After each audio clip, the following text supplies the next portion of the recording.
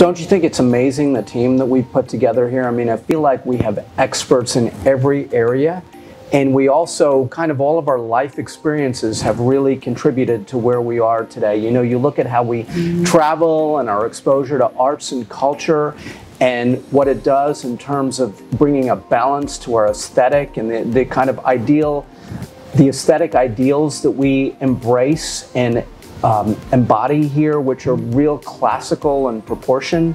It's an amazing thing, don't you think? Yeah, I do. I mean, I think that you have an amazing eye also. I think that you have an amazing eye for making people look natural. Like, you're very into a natural, pretty aesthetic, not looking done, and I appreciate that.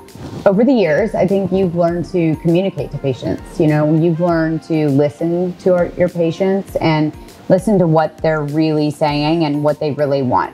You know, that's something that I think a lot of surgeons don't do. And it's something that I appreciate about you, because I feel like you actually listen to what somebody wants and you achieve those goals. As you've probably seen, that, you know, we're both pretty honest, you know, sometimes to a fault, I would say. And sometimes patients come in and, you know, they want one thing and, you know, we just say no. And, you know, I think a lot of people wouldn't do that, but we don't have to do something, you know, that just because somebody wants it done. We're going to do the right thing. Yeah, just because you can do something doesn't mean you should do something. And it's the 2-4 rule. We don't want to do more to you than for you.